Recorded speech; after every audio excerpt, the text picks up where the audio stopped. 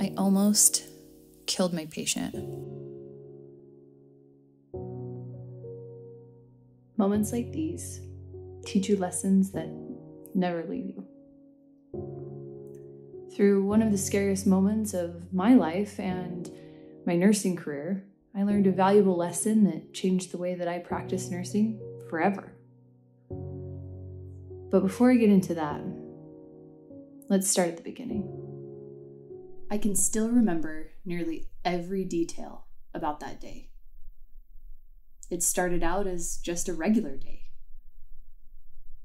But when the day turned upside down, exact pieces of that shift are forever imprinted on my mind. Around 2 p.m., I was in a patient room with a nurse that had precepted me in orientation. She was walking me through the post-op steps because I was finally taking my first post-op patient completely on my own.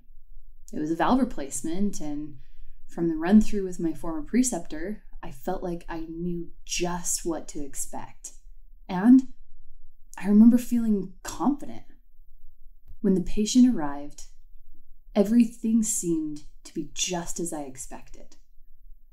As my patient started to come out of anesthesia, he started bucking the vent, meaning he's ready to start breathing on his own.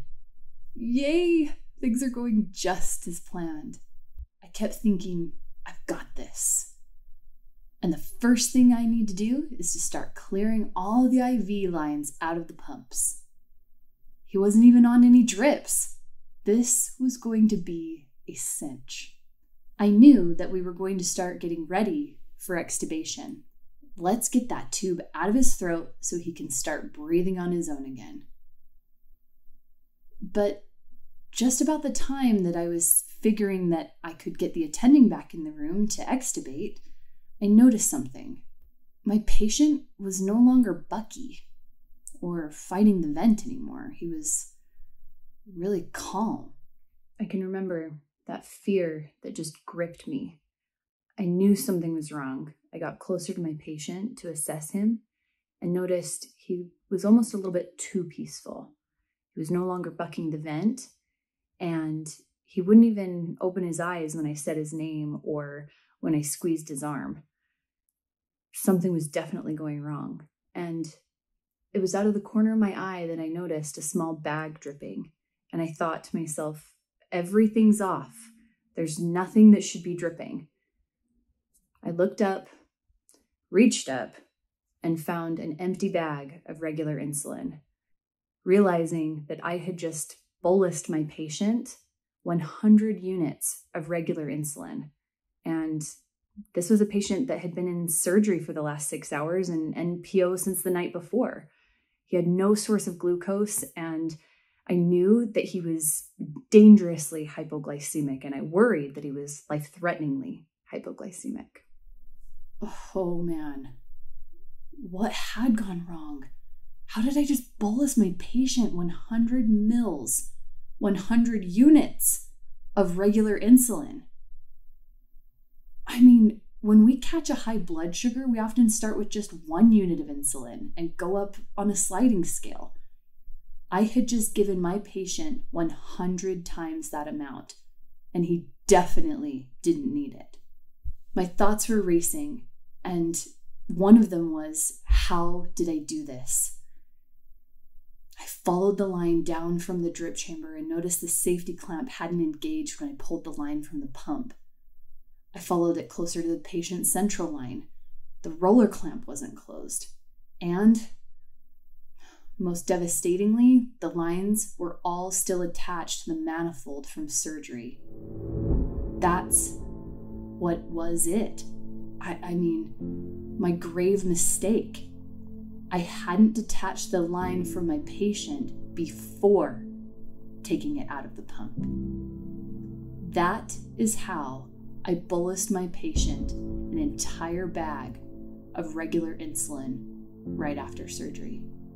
In the end, it took an entire team to help me save this patient from my mistake.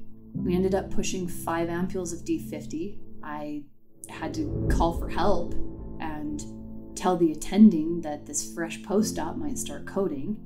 Eventually, we had to also call on respiratory therapy to ensure the settings were changed on the ventilator since he was losing consciousness.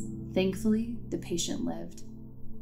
And I ended the shift hugging his wife and apologizing profusely for almost killing her husband. In the days after this scary event, I spent hours and hours thinking about what I had done, trying to figure out exactly where I had gone wrong, because even though I knew my ABCs and I had prioritized like I was supposed to, there was definitely something that I had missed.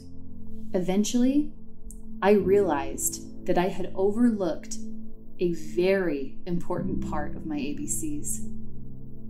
It wasn't the A for airway, the B for breathing, or the C for circulation. So what was left? What had I missed?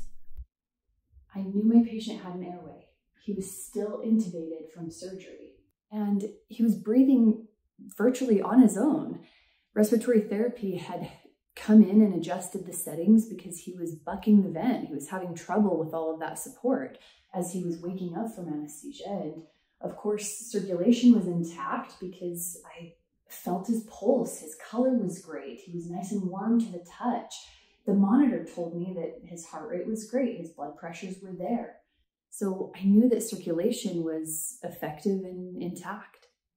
How had I missed this very important thing that turned this into a life-threatening situation? Come to find out, what I violated was safety. That small little S at the end of my ABCs. S for safety. Now, I want to point out that often in nursing, airway, breathing, and circulation are typically covered by the time the patient reaches your care as a bedside nurse. That's where the little S for safety isn't so little anymore. In fact, safety is actually a large piece of prioritization and an umbrella that covers so many nursing interventions. And for that reason, your NCLEX is going to focus on it a lot. In fact, safety and infection control is one of the top 4 categories covered on your NCLEX. It can account for up to 16% of your test. Again, not so little anymore, safety. With safety, we must consider the environment, the immediate surroundings, and also, very importantly, pharmacology. Additionally, safety and infection control are major focuses of patient care standards in any nursing position. So, with my post-op patient, their safety had been violated. In my excitement, I had started to take the necessary steps to transition my patient from surgery to recovery. I started clearing the lines from the pumps before I disconnected them from his central line. Doing so opened the possibility for any or all of the medications from the pumps to free flow into his body at a completely unregulated rate. In reality, what I had done was, instead of focusing on what was happening with my patient, I was worrying about getting the room cleaned up. I was checking boxes, completing tasks, not prioritizing properly. What I should have done was first roller clamp each line. Then I could have safely disconnected the manifold from my patient's central line. Flushing, locking, and capping the central line would have then ensured that my patient's central access was secure and sterile. Only after all of that would it have been appropriate and safe for me to remove the IV lines from the channels and clear out the pumps. Now, this important rule for safety won't ever be missed again. With practice, the nursing ABCs became a reflex for me. As a nurse, I am constantly mentally running through airway, breathing, circulation, and now from all of this? Safety. And again, most of my time and interventions are centered on safety. It's a broad umbrella that covers so many nursing interventions.